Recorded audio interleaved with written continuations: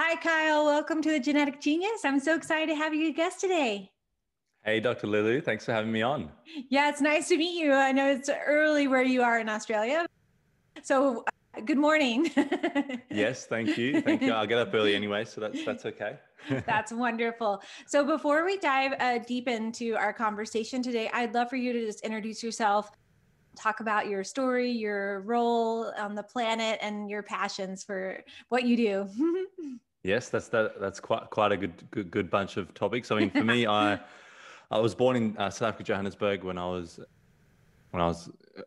moved to Australia when I was 2, so I was born in Johannesburg, South Africa.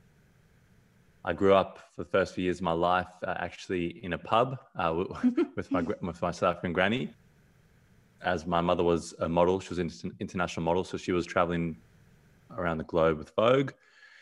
And yeah, then eventually my mother found her way to Australia, and she met an Australian man, and he said, "You've got to get him over here. Australia's a lot safer."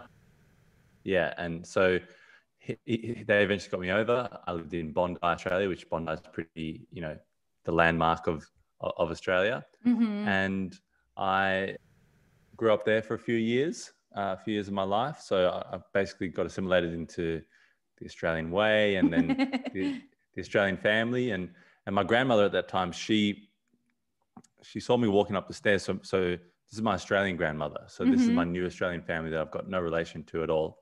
And she said she saw me walking up the stairs, into her lounge room to meet the Australian family, and said I had this kind of look on my face, like, who are these strange people? This isn't my South African family. Yeah, this is not my tribe at all. What's going on here? So, and she said she could see like these lost eyes, and this kind of fearful expression. And she said she had this overwhelming feeling in her body that she was going to be really important in my life, and like that God was communicating to her, and that she was going to be important in my life. And she's 89, and I still call her, as much as I can. And when I speak to her, she still brings up that story.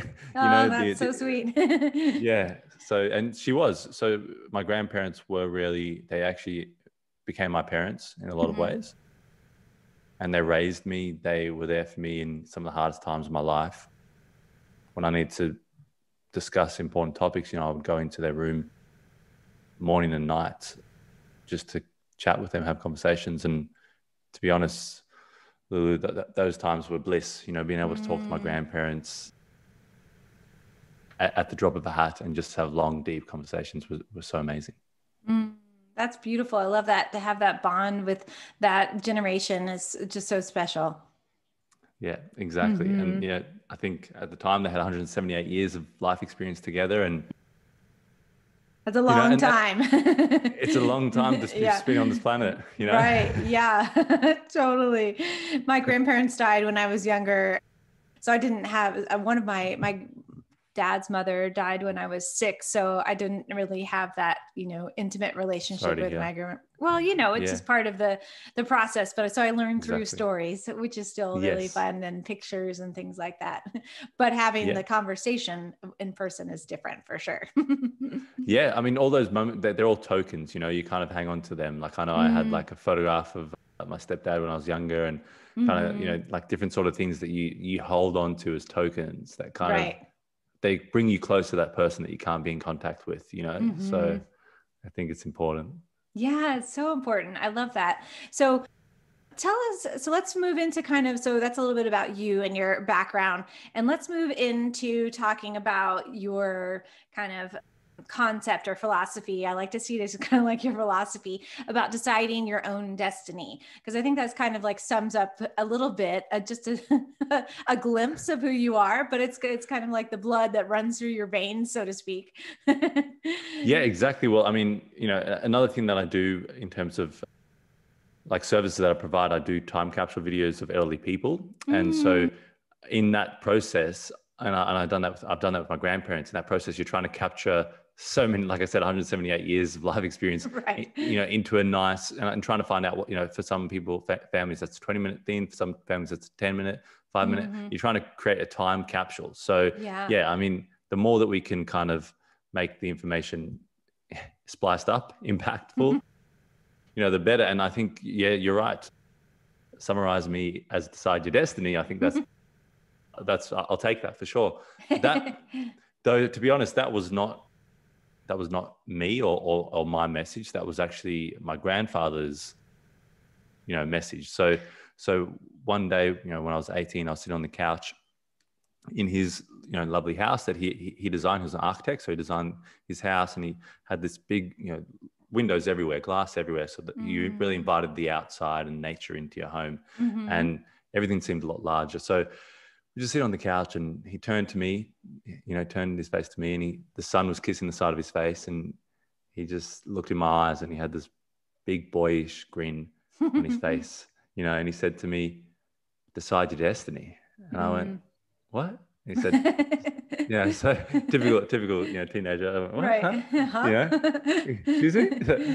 But and it's not that I was on my phone or anything. It was a weird thing. It was like we were just both sitting there, but without saying anything for a couple of minutes. It was just kind of like, a moment of unaware sort of peace that we were just sitting in each other's company. Right. And so he said that to me, and I said, "What do you mean?" He goes, "Just make sure whatever you do in your life, that you decide your destiny."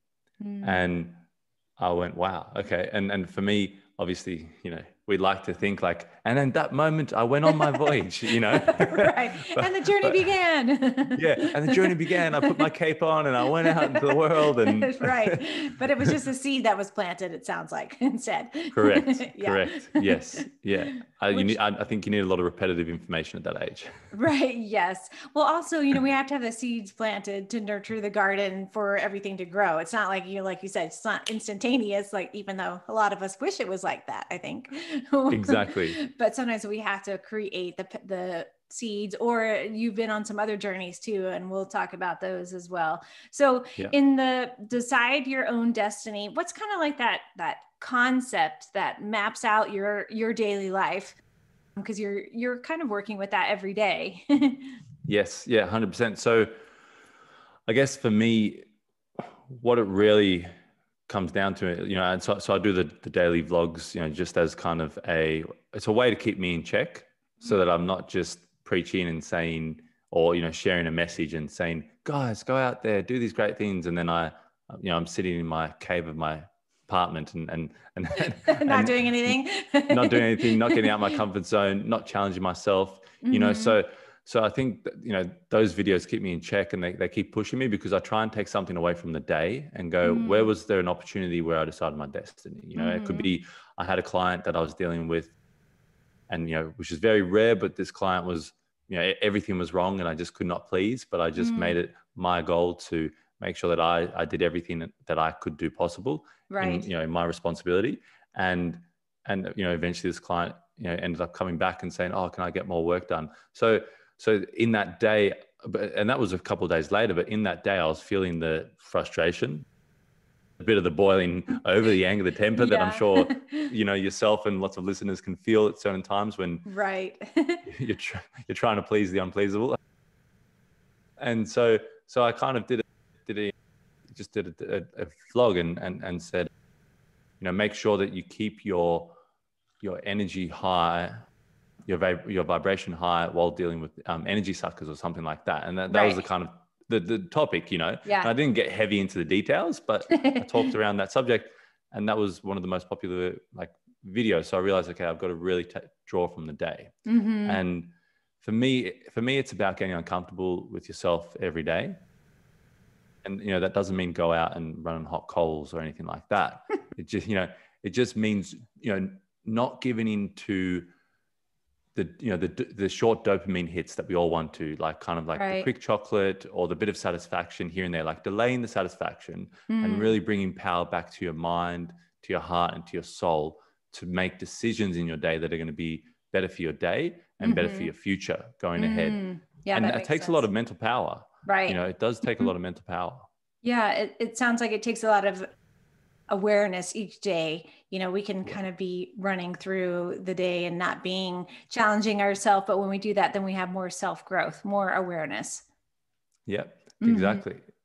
And things like meditation, right? I'm like probably everyone out there. When I tried to get into it, I was like, gosh, it feels like an hour, and then look at the clock and it's been 3 minutes, and you go, wow, this is going to be, it's going to be It's a gonna be a wild ride, long this day, one. right? Yeah, totally.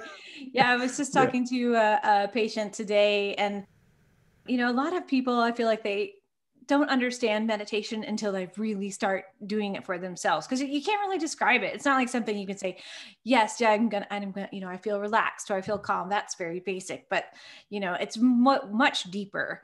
And Yes. and I see so much change in patients when they're working with their mindset, but especially when they add in that meditation piece, because it can help with so many different aspects. It's not just the mind, it's the body, it's all of it together roped into one.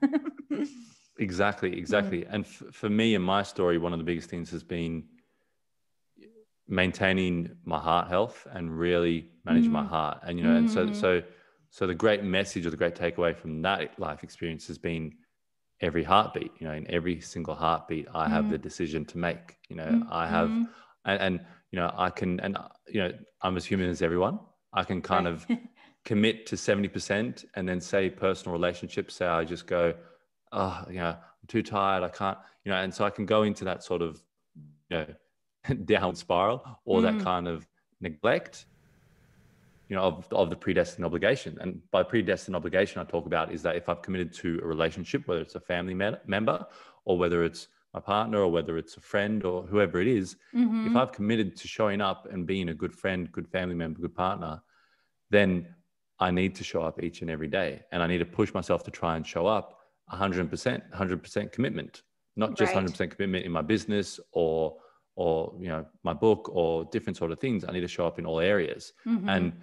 And at the same time, you're equally being kind to yourself and realizing that humans are fallible, you know, and it's a tough thing, this human thing.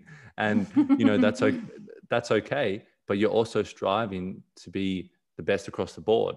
And, Mm-hmm. and I think things like, for me, it's about flipping things. So for me, exercise for me creates energy. So I used to do the Mm-hmm. mindset of going, oh, I don't know if I have the energy, Right. like maybe I need to have, when I was younger, oh, I need to have a pre-workout, which I highly do not suggest, but I need to have my pre-workout Right. mixture and concoction, done in the Right. To lab, try to or get amped up. yeah, Mhm. what I realized as I got older is it's wow, it's much of this life is a mental game, and I just Mhm. started flipping it and going, well, actually, exercising creates energy for my Totally day. does. Right. You Yeah. know, yeah, Yeah. it's not an energy sucking; it's an energy creating resource. Right. Yeah. It's like that we can tap into that greater energy source. Yeah. I'm the same way. I have to, I love to get up in the morning and exercise. And if I don't have the routine of it, I'm like, oh, I'm too busy today. I'll just do it later. And then if I don't do it later, I usually don't end up doing it at all, because it's just like so many other things, go into the mixed bag of life. Right. But when I do Exactly. exercise in the morning, I feel so much different. It's like you feel grounded, feel energized, feel, like a different person, for me anyway. And I know that some people can find having that routine of exercise at the beginning, if you haven't been exercising, can be that challenge. And I think that's what you're talking about too, just like stepping over that like hump of Yeah. like, you don't want it to be a forceful exercise to help your body feel good. You want it to be, a routine where you're getting a reward from it, because that's Yeah. how you want to continue doing it. Meditation, exercise, all that, right? Exactly. Exactly. And I think you brought up such a great point. Talking with your patients and finding out like when it is for you, that's when you're going to commit to it and you're going to continue to Mm-hmm. do it. And Right. so really getting clear on that. Writing out. I like more recently I did a kind of deep dive into, okay, what's my story? Who am I? Why do I make these decisions? And that's where I find, interest, like going into yourself and being observant. Like my grandfather, he was an architect, and he was very Mm-hmm. observant, and he would sit at the back of the party and kind of, he wasn't a big drinker, but every time there'd be a party and there'd be wine passed around, he'd have a glass of wine and he'd sit back at the back of the party and just watch everything and observe everything. Yeah. Uh-huh. And you'd grow up and you think, okay, he's a very stoic man, he's very quiet, maybe he doesn't have a lot to say. And then towards the end, I was there towards the end of his life, and also the years leading up, is that, wow, this person actually is highly intelligent, has a lot to Mm-hmm. say, has a lot of information, but they're just observing life and really Right. taking it all in. And he was like the happiest person I ever knew, because he was taking life in all of its experiences. Right. And I think he definitely knew who he was. Mm-hmm. He knew what he wanted out of life. And I think once you can get those two things, and I think it comes in that order, really work out who you are and then work out what you want out of life. That's when you can start to pull in the things that are going to be beneficial to your life. Like you said, meditation. I think from meditation, I started off with a guided meditation, and it was great. It's great to get the training wheels on. But until I Right. realized, like, okay, I need to do this for me, or like, I went, oh, wow, I've had a hectic day. There's so many emotions, so many things going on in this one day. I need to go and sit down and just sit in quiet. Right. Or oh, I'm feeling really tired, but I've got to get this project across the line. And I had a great friend who sent me this link of this 6-phase meditation, and I went and listened to the 6-phase meditation, and that really, like, 20 minutes later, I just did the meditation. Yeah, energized from the meditation. Yeah, Yeah, exactly. and that's one thing that I like about meditation too, is it can be really it can be calming, especially I like to do meditation at night, but in the morning it does help to helps you to focus. And one thing you were Yes. mentioning before about, that introspection or deep dive, that's, I feel like too, that's how we have that gratitude for all those things that might be working or not working. And so about Exactly. the deciding your own destiny. So when we choose to embrace our own destiny, so how can we start to then shift our own individual life to create that destiny? Because I think, a lot of people have that stuck mindset, especially now, I think, as we're in a different phase of time, but it's like, okay, I feel stuck. I don't know what my destiny even is. Right. Yeah. So, how can we even decide what our destiny is if we don't even know what the destiny is? So how can we make that first leap and the first jump into getting off the couch and into the destiny? Exactly. Like it's such a big word, or such a big, I guess, idea. And Right. you're right. And what I often say is, like, the destiny is your destination, so Yeah. what are the preset destinations that you've put up in your life? And a lot of people say, like, either I'll be successful and happy, once I arrive, Right. or, I'm enjoying the journey the whole way through. And I like to look at it in the middle. I think that you're successful and you're happy as you're going along, because you know where you're going, but you're constantly arriving at different stages in your life, like Right. the 5-minute meditation turns to 10-minute meditation, turns to the 20-minute meditation. And all these little, milestones that you're hitting are you arriving to your destinations, and I think, like you said, I mean, for me, when I was growing up, I mean, I had a little brick Nokia phone. I had, the Snake game on it. I didn't have a lot, I didn't have Facebook, didn't have a lot of things, like that. And I think life was much more simple, even though it was complex, because you're figuring yourself out in those teenage years, Yeah. and we had a lot of, like, our year was, strangely enough, plagued with quite a bit of death. And, so we had to kind of experience that early on as teenagers and work through that. And so, what I think I was gifted is that I had a lot more time to figure myself out. And that is a heck of a journey, and that's going to take a whole lifetime, to really to really figure yourself out. But I think the sooner you can start working out, I react like this, when I don't have enough food, or I get a bit grouchy in the situation, or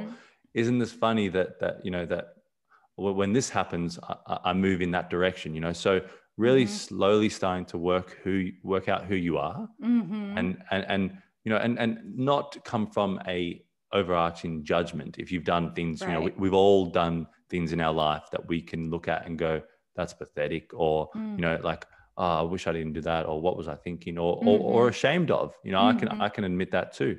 And understanding that there's 8 billion other human beings out there who are feeling the same. It's not just you, not just you, totally. Yeah. And I think that's I mean, that's the beginning stages. And as you keep figuring yourself out and working out who you are and the intricate details of who you are, and then look back on your life and go, okay, what successes have I had so far? And then start. It's kind of like, I guess, like, you're a doctor. It can be like a science experiment as well. It's kind of like looking back and going, like, okay, what enabled that success? Oh, that's right. Mm-hmm. I was really passionate about that thing, or I actually really enjoyed playing tennis as a kid, and that's why I accelerated, or whatever it is. You kind of Right. start putting the puzzle pieces together, and you can only do that by you can only join the dots by looking back. I've Mm-hmm. heard that one before, but I think it's really is identifying who you are, and then Mm-hmm. slowly by slowly, and this might be confronting for some people, but you start to go into the soul and into your heart, Mm-hmm. and kind of come away from just the physical. Because Right. if you live a whole life experience just in the physical, there's going to be times where you need to pull from the heart, you need to pull from the Mm-hmm. soul. Right. Yeah, you'll miss out if you just live from the physical for sure. Because it's Exactly. life is much more in depth than that, right? Or deeper. Yeah, and I like what you Yes. were saying about the destination. I was just listening to something this morning about, we as humans have this expectation where, I only will be happy if I have this XXXX. But the more that we're happy in the moment and we can appreciate and have gratitude for what's going on now, that's how we create more of that's how Exactly. we get to the next step on the roadmap. Because if we don't have that, if we're always aiming towards something in the future, it's great to have goals, but if we're not appreciating where we are now, it's almost like you're hitting the brick wall over and over again for that next destination stop. Exactly. And Mm-hmm. naturally we have the negative feedback loops that I Mm-hmm. mean are ingrained in us from from when we were knocking around in caves. So we have Right. those sorts of so we have that there, and it really is. It's kind of like you've got a mission in your life to retrain your mindset, retrain your brain. Right. And what you're talking about there is creating those positive feedback loops. Because Mm-hmm. like for me, like if I can get up and I can kind of walk around and go on my phone a bit and things like that, I won't be very happy. I'll be going, oh wait, I'm not being productive when I'm getting up, and I'm not doing what I said. I said I would get up and go for a run. So then if I Mm-hmm. get up and I go for a run, I can be happy making that decision. I can be happy on the run. I can be happy Mm-hmm. when I complete the run, and I Right. can be happy for the rest of the day that I did what I said I was going to do. Yeah. So that's I mean that's I guess that's the thing of arriving. You're constantly arriving in your life. Mm-hmm. Yeah, on the train. It reminds me of the funny, like Harry Potter movie when when they're at the train station and Yeah, they're not really at the train station because they have to go through what's like they go through some kind of like magic, right? And nine then and they're three at the quarters. yeah, Yeah, they're like the next one. It's like that. It's like we're like waiting to find that secret door to the magic train, and then we're like yes, always searching for what's that next real entrance going to be. And I really liked what you said about being happy with each step that you're doing, and of course not every day is not roses, but if we can yeah, we can take a different positive outlook, then it does change that destination, which is a good, I think, the segue to my next question, which is kind of like, okay, so during our current pandemic, I think a lot of people before have been running on this kind of autopilot, or I like to call it like the zombie world, where they're just like focusing running through the things over and over again, social media or anything like that. And so I think now people are shifting into opening up their awareness, especially when it comes to like really focusing on maybe their destiny or what might have been just a dream, in there, because they're realizing like, oh, I have the time and space now that I'm home more, or my whole life has changed because my job changed. So do you think that shifting that awareness like can help you to embrace that like passion? Does that make sense? So it's like if yeah. you're, and what tools can people use on that, like in that shift? Because I think that's really a huge aspect of where we are now with the planet, because so many people are in this state of shift, and they're like, well, Yeah. what do I do? It's fun to be in this fearful state in one aspect. You're like, oh my gosh, I don't know what I'm going to do. This is so new to me. But in another aspect, being able to embrace it. Does that make sense?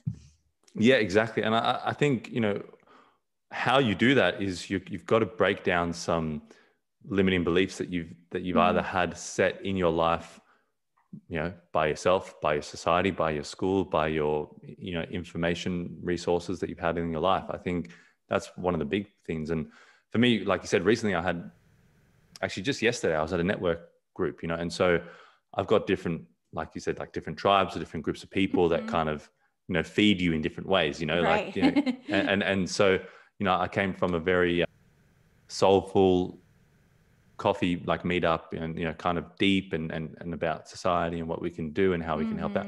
And I kind of went to the business network, and my kind of limiting belief, or my judgment of it is that it's going to be, and I had just a tiny little bit of a thought going, okay, this is going to be less the soulful, at the business heartwarming, meeting. at the meeting, Yeah. spiritual. And one of the ladies got up and said, my property in another state, someone committed suicide in the property. I need to find someone who can go and clean it, but also I need to find a spiritual cleanser who can go and clean out the place. Because I know people, some tenants are going to want that. And then I start chatting to her after the meeting. She goes, I didn't really want to put it out too much, in the meeting, but I'm very, very spiritual. I'm really into that sort of stuff. And I went, so, it's so interesting, but life or the universe or whatever it is will kind of remind you, hey, don't judge, find out, be inquisitive. And I think this is definitely a extremely rapidly changing time, and I think, two aspects that can really make you embrace the fear is that realize some things are consistent, so if you have a business, one of the greatest things you can do is have contacts and contact your clients regularly, contact your old, people that have invested in your business in the past, contact, so there's certain rules that will continue and have continued from, when we were roaming around deserts. So I think making sure that some of the principles that you put in place, that you go, great, no matter if the world turns into who knows what, a hectagon tomorrow, or something incredible changes that no one saw coming, some principles are going to remain, And I think that's where we talk about universal principles, like whether we're talking about karma, whether we're talking about, kindness, whether we're talking about, the lessons that kind of come into our life, when we do make judgment, like I just mentioned. So I think understanding those principles is a big part of it. And also the limiting belief that I think I overcame really was about getting deeper into the heart and soul. And, I had kind of, I guess I had more extreme experiences when I was younger, and, literally going into life or death situations, I think makes you look at life totally different. Right. And I talk about characterizing your soul. So if you think about, okay, if I do everything that I'm predestined to do on this earth, if I really work out what my purpose is, if I try and align that, and I know the frustration, like for everyone out there listening, I know the frustration and the agony of going, all right, I'm sick and tired of it. I want to be here, whether it's doing God's work, whether it's doing my work, whether it's doing good work, whatever it is, I want to be here, getting my hands in the clay now. I don't want to be circulating through life. And so for me, I found that oftentimes when I was just sitting with myself, and I would ask myself the questions, and there's so many, I guess, great things out there where you ask 7 questions, or you ask 30 questions, or you ask the same question in 7 different ways. Yeah. So I think questions are a lot more powerful than answers, and really working out, okay, sitting with yourself and go, what do I want to do? And for me, what I did is I went,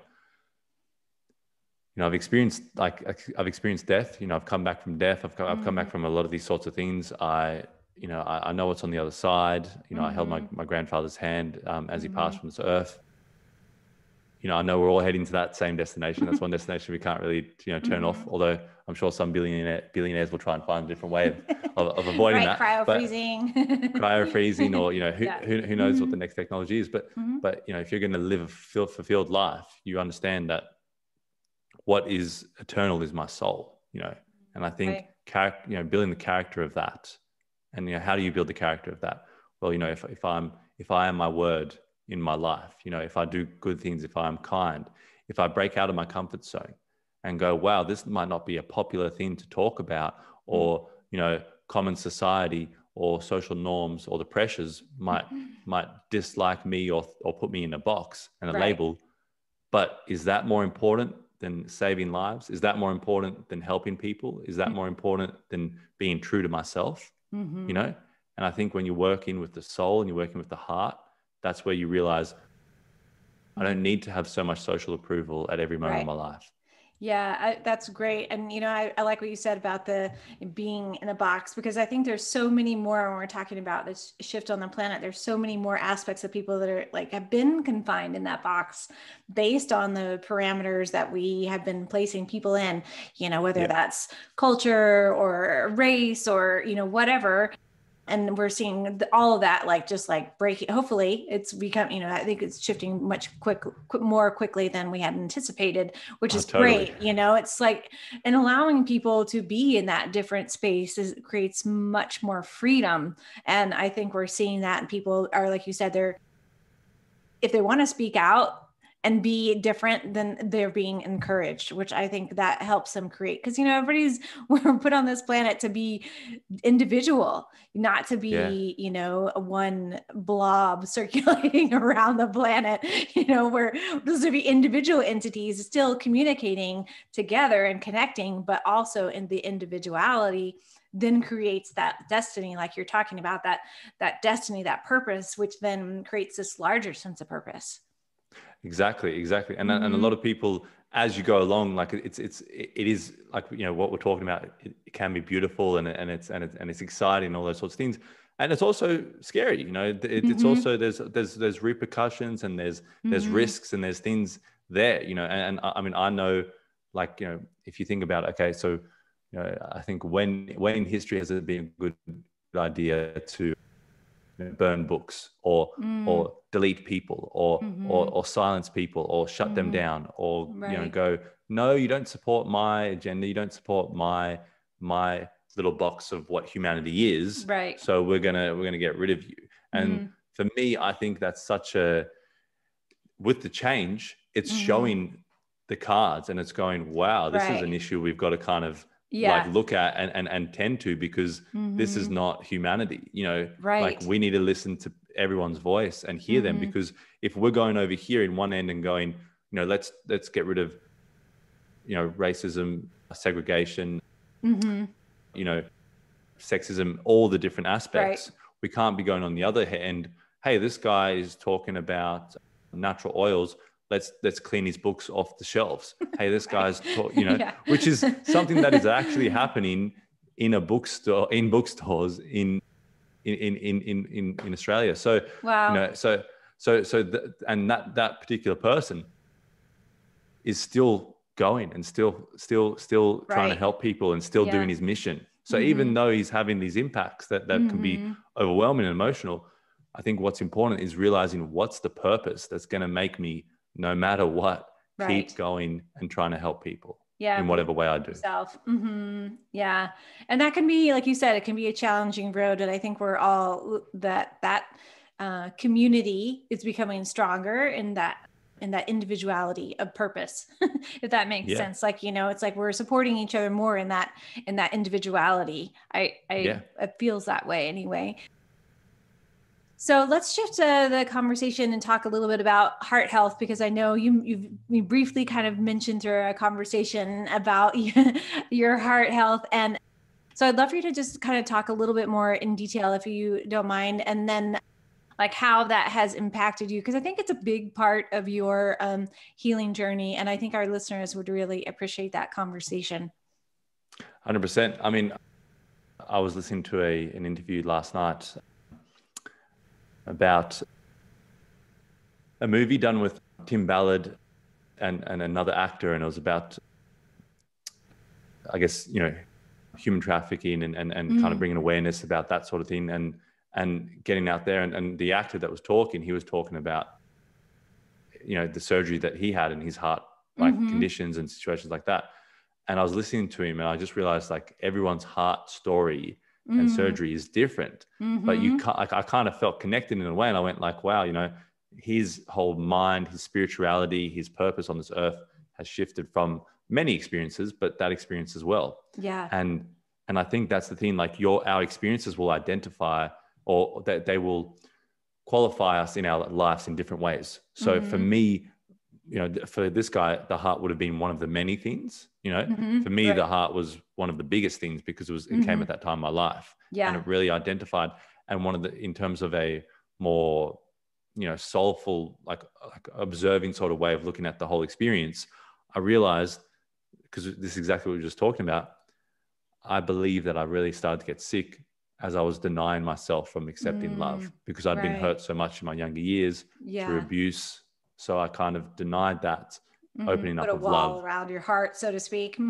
Correct. Exactly. And so for me, if we, like, so going straight into the physical part of it, about 2 months after I left school, I was coming home from a gym session, and at that time in my life, I was into rugby. I was into getting the beach guns going, and so I was so I was coming home from the gym late at night, and I sat down on the couch, and Independence Day was there, so the movie of all the aliens flying past, and all that sort of stuff. I went, oh, cool, I like this movie, So I sat down for a good little movie before bed, and all of a sudden I got really, really cold. So I just chucked on every bit of clothes I could. I chucked on the doona, everything around. So a blanket. Sorry, doona is the Australian way of saying blanket.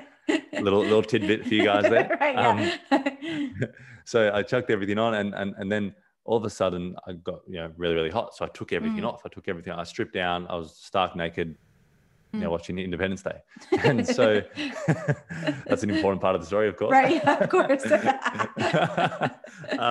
Goodness. So so I the next night I went and got ice from the kitchen, and then I collapsed on the ground. Oh, wow. And this is like on tiles, and I just lay there, and I was conscious, but I just couldn't physically move my body. And so I was laying there probably maybe 20 minutes, half an hour. And then, the next day I was vomiting, and I was telling the people that I was with at the time, I said, I need to go to the hospital. I need to go to the hospital. Yeah, something's wrong. I could feel like internally, I was like, something's, not fitting. So they took me up to the doctor, and then I chatted to this doctor, told her what's going on. She said, okay, I think you got gastro. Take these tablets, just take the tablets for a few days, you'll be right. So I went home, drank tablets, vomited straight up. And then after that, I was vomiting, but it was coming out both ends, Lulu. Oh, so, wow. You were really graphic. not doing good. Yeah. No. So it was firing at all cylinders. And a couple of days later, my people I was with took me down to my grandmother and said, and my grandmother saw me, and she said, okay, I'm going to take you to your uncle. And my uncle was a chiropractor, but he had a huge, extensive wealth of knowledge in terms of natural health and healthcare and different sort of things. And so I walked down the hallway at my uncle's practice, and he looked at me and he said, turn this boy around, take him to a doctor. And if the doctor doesn't take him to the hospital, you got to take him to the hospital. This kid's got a virus. And so I don't know, he must have seen it in me. Like at that time, I just remember like having like this dark vignette around my eyes, and my peripheral vision was totally like shot. I could just see people kind of clearly in front of me. So that's how sick I was feeling. Wow. Went to the doctor, this lovely Chinese doctor that, a couple of years earlier I came and saw, and he knew I was going through some hard times. So he gave me a book, and the book was called titled Hope. And there were messages, quotes in there with beautiful landscapes. So a real caring doctor. And he said, about 10 years earlier, he was in hospital, like working and, applying his trade. And he saw something on the tips of my fingers, and he said, you've got red dots on the tips of your fingers. And he said, that means you've got a virus on your heart. You've got, a bug on your heart. You need to go to the hospital. Got raced to the hospital. I was sitting down there, and I said to my family, I said, look, I can't excrete, I can't pee or poo, like, I'm really struggling. Right. The nurse came over and looked at my paperwork and said, what the hell are you doing down here? You're supposed to go straight through to ICU. Oh, wow. There's been a mistake made. Yeah. The reason you can't excrete is because your organs are shutting down. Yeah. So I went, okay, right. You're like, okay, this is serious. Yeah. And like I said, because you've got that peripheral vision, and, like kind of, you're so sick. Like I was just like, oh, okay. Like, so nothing really emotionally, I think emotionally I was protected. Yeah. It's like nothing computes. And you're like, okay, I do not understand. Yes. Okay. Right. Go for it. Yeah. It was very like the emotion was removed from it. So the cardiologist saw me, and he said, all right, Kyle, we're about to put this pipe down your throat, and you're going to go to sleep. And like I said, I was like, okay. So, right. You're like, okay, good night. Yeah. And so that happened. And so this is where the conversation probably takes a pivot or a turn, depending on I guess, how open-minded people are. But for me, my mother called my stepfather. So this was the stepfather that brought me to Australia originally. Called him. He was in Ireland at the time, and she always really trusted. He was also a chiropractor. You know, he did kinesiology. He had like a lot of natural healthcare, information as well. So she called him and said, "This is the situation. This is what's going on. They want to operate. They don't think he's likely to survive the operation, and they also don't think he's likely to survive the night." Wow. So, yeah, so it's pretty intense, and and he made a call over the phone. And we talked about earlier about seeking, and we're always seeking answers. And I think what he does, I've seen him do it a few times, is he kind of pulls his fingers together, and he's kind of seeking information sometimes, because I think people come into him with like these extreme questions, or can you help me out? And it's a big load. I mean, yourself as well. Right. I'm always getting questions asked to me. Exactly. And I mean, sometimes they're in very serious situations, and you want to give the right advice. And so I believe he asked the ether, because I've seen him do that before. I don't know if he did that night, but he made the call and he said, "I believe, and I'm not there. I'm not the doctors. I haven't done anything, but I believe he's probably too weak to operate on. Yeah. But it's your call. You need to take everything into account." And so my mother chose not to operate, and she flew my stepfather over. And so I woke up out of the coma about a week later. In Australia, we have this breakfast called Weet-Bix, which we all love. I grew up on my Weetabix.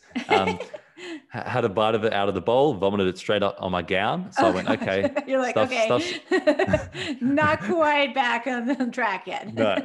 And so, I was in ICU, and I was like, okay, this is not how I remember Weetabix. And so then my stepfather came over and he sat with me and he said, "All right, Kyle, this is the situation. You've got a 3-centimeter bug eating a hole into your heart. Yeah, now they want to operate. This is all the information for the operation. This is everything you need to know. If they do operate, they're going to cut like a large part of your heart off. You're going to have a metal attachment.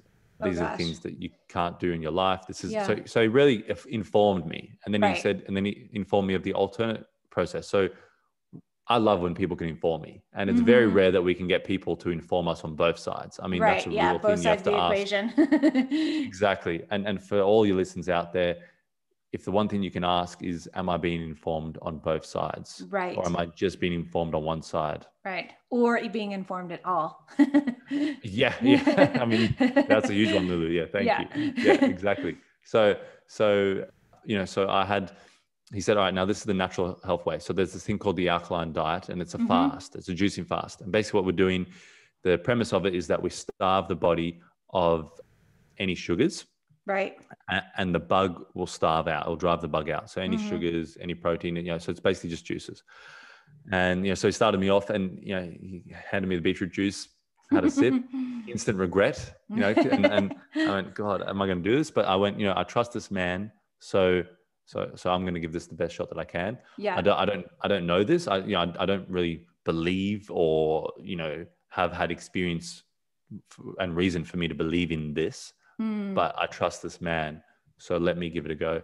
Yeah. So the cardiologist came in and he said, all right, we're going to operate. And we said, hold the bus. Right now. And maybe not quite today. Yeah. And so my stepdad was very good at kind of asking the questions. And he said, what does the bug have to get down to? And we kept asking because it was basically trying to mine and dig for an answer. And then eventually he said, look, if the bug gets down to 0.5 centimeters, then it's a non-issue. And so I looked at water and we said, okay, that's the goal. And then the cardiologist left the room in a huff and a puff.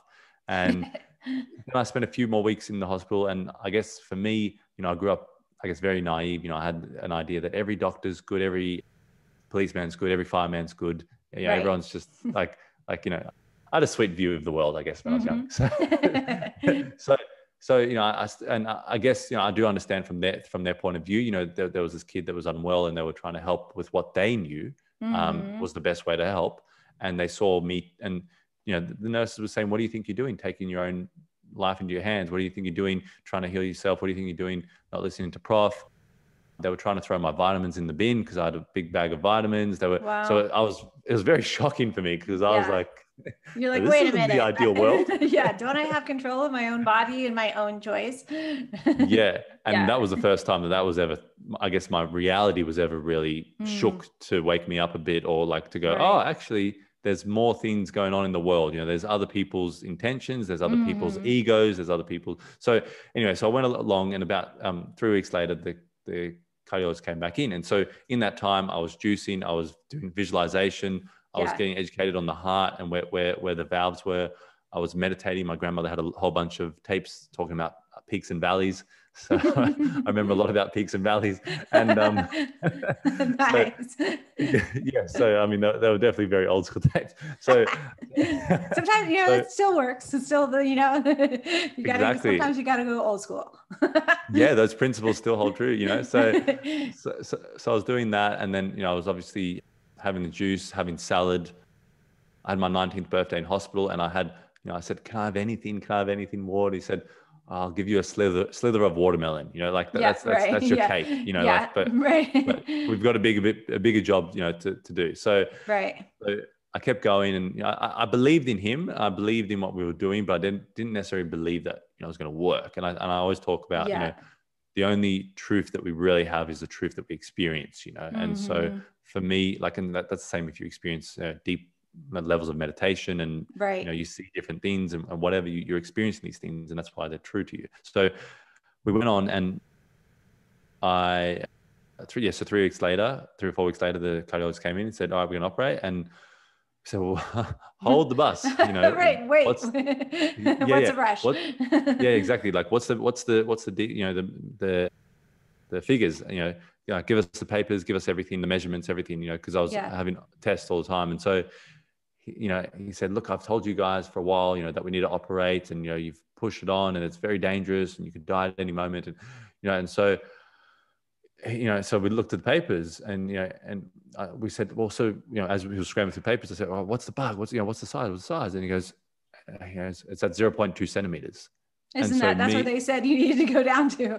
yeah, below 0.5 centimeters. So Mm-hmm. we like, me and Ward, like, looked at each other, and we were like, "Yes, you know, oh my God." Right. And he left the room like huffing and puffing and cursing a bit. And but we were just like so amazed, you know. So I was like, wow, like, you know, this actually worked, you know, Right. this thing that is not, you know, put into school systems or any sort of reality, or on Yeah. any sort of, you know, normal television or, you know, news station. This thing actually works. Right. So I was like, you know, yeah, this little thing, this information, that's a gold mine to find. So so a couple of weeks went on, and I went, "Oh, I need to get out of the hospital because I'm feeling healthy." And if you're in a hospital and Mm-hmm. you're healthy, it's like prison.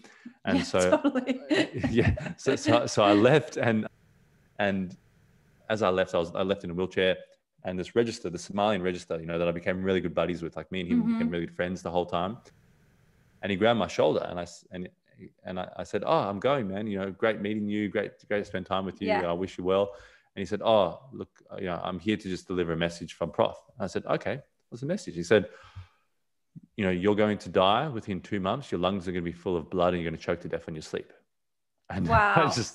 I just started tearing up, and I was just like, and the person was pushing me in the wheelchair, and I just went, and I just waved. I just said, "Just get me Yeah. out of here. Get me the hell out Oh, of here." wow. Just, So, yeah.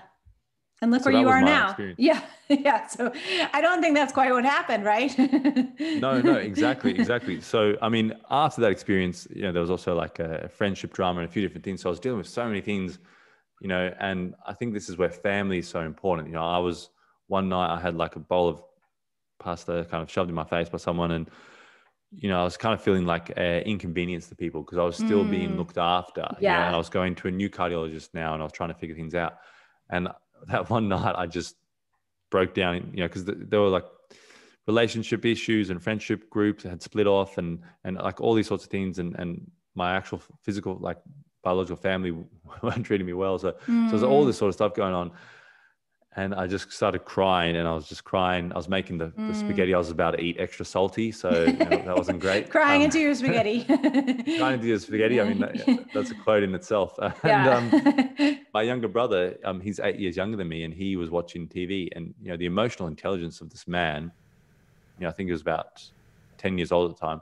This boy, came over and just grabbed a hold of me, put his arm around me, and started rubbing my back, and just said, "It's going to be all right, Carl. It's going to be all right." So that's a little message I want to put out there. Family and giving love, and you might think that a hug or something simple is just a small thing, but it's an enormous thing.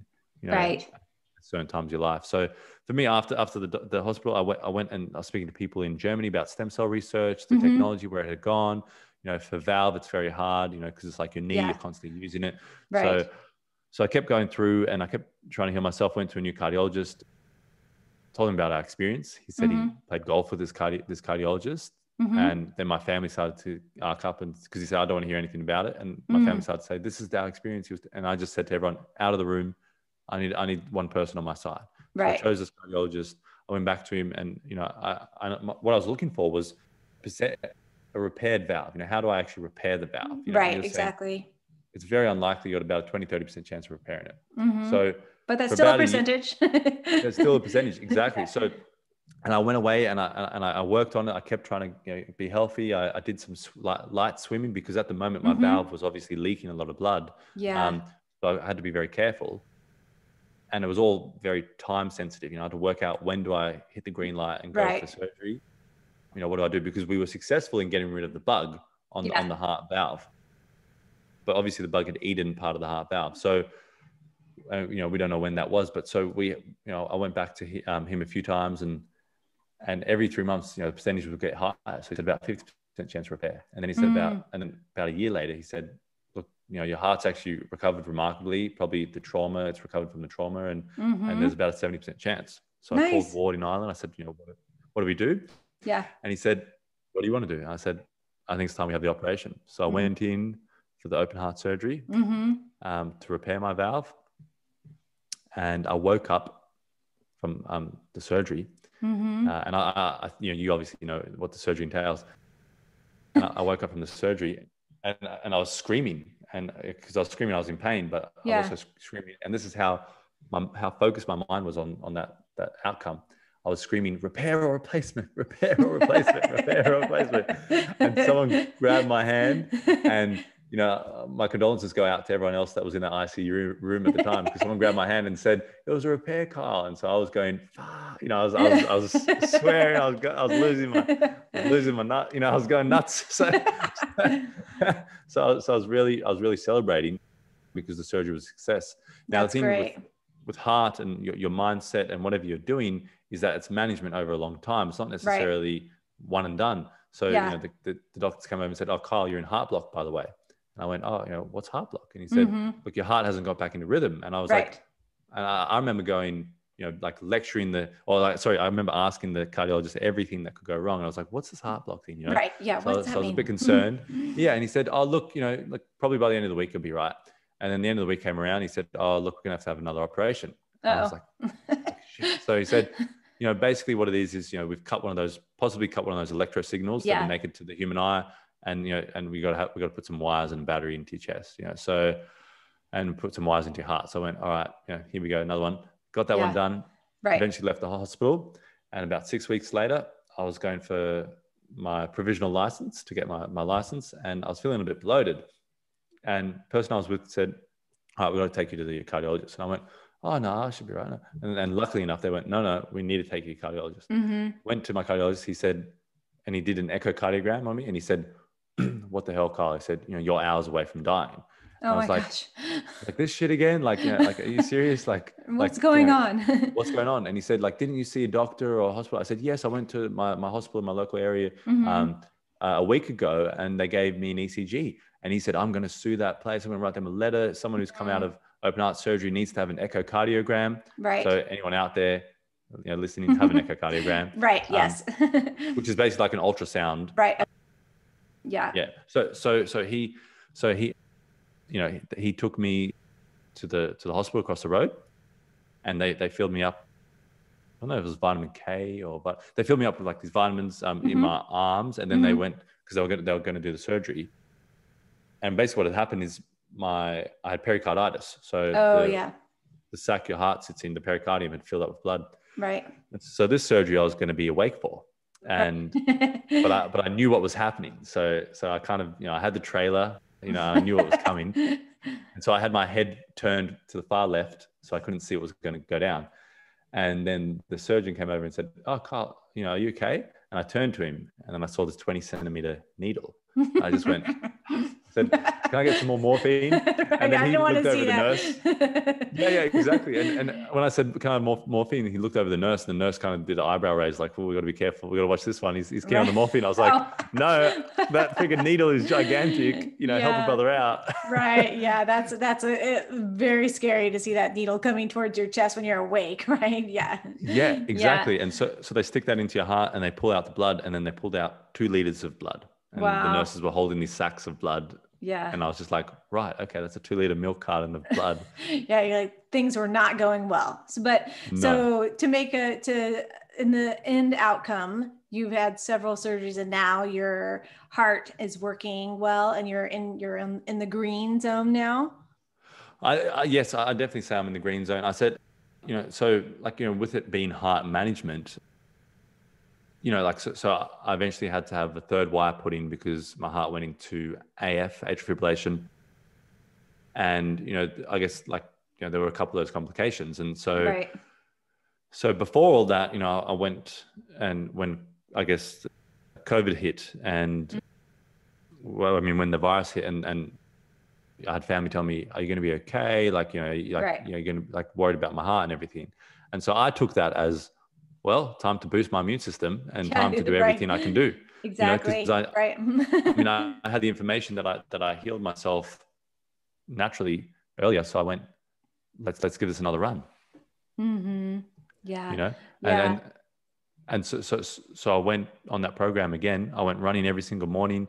I went, and I basically, what I had done to get to the end outcome of my heart is that I took my ejection fraction from 35%, 34%, and it didn't move for about, like a good 7 years. Yeah. And obviously, when you get around to 20% and lower, it's touch and go. Right. So which basically, ejection fraction, I mean, is how well your heart is pumping. So Yep. for me, I went up, that was my number. I was like, I need to improve that number. Yeah. And for normal people's hearts, it's 55 to 65 sort of percentage. So I need to improve that number because that number hasn't changed. And that's the one number they always look to. Mm-hmm. And I went running every single morning, meditation, juicing, visualization, being kind to myself in the day, being calm with myself, and also finding that purpose that I could put my energy into. So all those things combined for about a 4-month period, 6-month Yeah. period. The great book by David Goggins, Can't Hurt Me, helped me out as well. Help me to get up and running. Nice. Literally get up and running. And then I went back to the electrosurgeon, and he did the echocardiogram, and he sat there baffled. He went, I don't understand. Yeah, like he goes, I don't understand. He goes, yeah. And so he said, your ejection fraction's up now at 49%. Awesome. So I was like, what the hell? You can actually, when you look at it, I can impact life. It's like, oh my God, I can. You can change things when you have the mindset and the tools. It's so true. You just have to have the motivation and the ability to want to really do it. And I think you definitely had the motivation. Yeah. And the belief. Yeah. Yeah. And the belief. Totally. So was this whole kind of aspect of what happened to you when you were younger, part of the inspiration for your new book that's out? And tell us a little bit about the book and what's it about, the concept behind your book and the title. Yeah, 100%. So, having that wisdom passed from my grandparents, and they were the people that, when things were going on all through that time, is that it's not just one thing, like look after the heart, you've got family structures, you've got lots of relationships, you've got different sort of things that are impacting in the background, a lot of background noise. So my grandparents were the only people that took me to the hospital. I said, you guys are the only people. So I trusted so much in them. And from them believing in me, I think I've been able to come to this certain point. And the premise behind the book is that, and the premise of me telling my story and kind of for years, to be honest, Lulu, I was worried about talking about this, because I realized when I spoke to my friends, some friends went, yeah, I know you healed yourself naturally. Like, that's incredible. I was there. And other friends went, I don't really believe it. And 70% of my family at the time went, what are you doing? You need to go the direct medical route. Who do you think you are? Like, this is ridiculous, like, and really making me feel as though I was being irresponsible, which I understand. I was taking a big risk, but it's your life. Yeah, but it's my life, and it wasn't quite, obvious to me that it was my life to decide at that time. And I had to have people in my life that believed in me and so supported you, right? Because you were making some difficult decisions, for sure. Exactly. Very difficult decision and risks that most people won't make, or can't make, or yes. So for me, I didn't feel comfortable talking about that at that time. I thought, wow, am I the only one, or are there many other people that like, I can't share this. People are going to think I'm crazy, that kind of a thing. Yeah. And not to take away from other minorities, but I kind of felt like a minority in the social, experiment in the social world. I kind of felt like a very minimal sort of, like a minority group that would not be accepted socially. Right. Yeah. So I understood it from that premise. So then obviously this year comes around and the last few years, and I'm sitting there with myself and I'm asking myself, I've experienced near-death experience, I've had all these things. What can I do that is going to be the work that I was sent here to do? What can I do to that that's really good? I love my business, my photography business. I love doing the video journals of elderly people. I love those things. But what's the work that I'm supposed to be doing? Because I want to help people. What do I do? And so Inspire Generations came through, and this book came through. And the book, really is, the purpose of it is obviously like a launching pad for me to go into that space of helping people, inspiring youth, and covering issues that aren't talked about. Because Lulu, we'll hear a lot about certain issues, on the TV in Australia, but I had to dig and find a podcast for a lady who was talking about, well, the leading cause of death in Australia is cardiac arrest. And cardiac arrest recovery percentage is only 6% in Australia, where it's 62% in Seattle, in the United States, because we don't have, defibrillators around our communities, like other communities. So, and I'm going, well, this is kind of strange. Why isn't this on the TV? Yeah, Why you're isn't this like, on the wait TV a minute. box? And then also there's a huge pandemic of there's a huge issue here of mental health that people don't talk about. Suicide, 76% of suicides are men, wow, okay, that's another issue we need to tackle. Yeah, totally. So, with a lot of these issues, which are contrary or unpopular or not spoken about, kind of like what, Tim Ballard, what he's doing and with human trafficking and his sort of mission. So I think for me, the book is really about actually helping people, not doing a tweet or a post and a kind of a thing like, I love, this sector of humanity and go you guys. And look, I'm all for champion and doing those sorts of things, but cheerleader. And look, and that's great, to show you support, but I was really about the tactile, what's the tactile thing that I can do to actually really change lives and help people. And that's the premise of the book. I mean, I was inspired by my grandparents, and they invested in me. And also the other heroes, my stepdad. So, and those sorts of people that invested in me, my South African granny who invested in me from a young age, and all these people that invested in my life and believed in me, and I had family in South Africa that were murdered. My older brother, I had, different sort of things go on during my teenage years. And that's where I really started shutting down and blocking myself off. So Decide Your Destiny is really opening yourself up, be authentic, be vulnerable, be okay with that. Find your tribe that's going to support you, your community, because what happens when you start shutting yourself out, you start getting sick physically. Right. Yeah, exactly. Yeah. And then you don't have that community that can be that loving, supportive community, right? When we're all closed in, more inward and inward. And that's what, that's interesting about the pandemic too, is in one way, we've all been shifted to go inward, but in the other aspect, it's created a different type of community because we haven't had that same, relationship. It's been a really interesting introspective that I think a lot of people have taken. Now people are being, here anyway, are being able to be more social, a little bit more social, but still they have a guard up, which, it's very different. So hopefully that will shift, but your book sounds amazing. I can't wait to read it.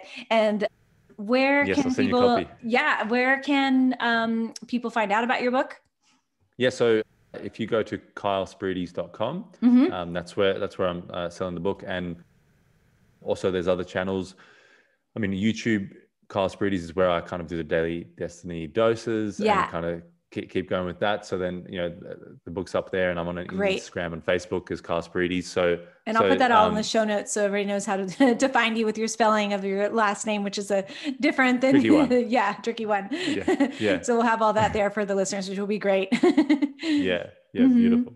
Yeah, well, Thank wonderful. It's been such a joy to have you on the show. I loved our conversation, and I can't wait for everyone to hear about it and to hear your story and to read your book. Me too, Lulu. Thank you very much for having me on. And I think just one thing I wanted to add is that when you spoke about finding different ways of, people being social, I think, philosophical, idea of that or a comment on that is that we will always find a way. Humanity will always find a way to be social. Mm-hmm. We'll find a way to survive. We'll find a way to thrive. We'll find a way to help out, to save the planet, save, children, save people with heart disease. We'll always find a way. And I think what it takes is for you to open yourself up to it, open yourself up to it. Yeah. We've seen it interesting because we had seen that closing kind of like where people are more isolated, but then it actually opened up because people have been much more global, I think. And so that I think is that, there's always both, like you said earlier, both sides of information, both sides of the coin. And that's like, I've been looking at all the positive aspects of what's been going on the past, 15 months. And that's a huge one. We have seen such a change in the way people communicate, and we're going to continue to see that too. And hopefully we'll open up people's minds even more. Yay. Okay. Thank you, Kyle. Have a wonderful rest of your day in Australia. Thanks again. I will. Thank you. And you too. And thanks for having me on, Lulu. You're so welcome.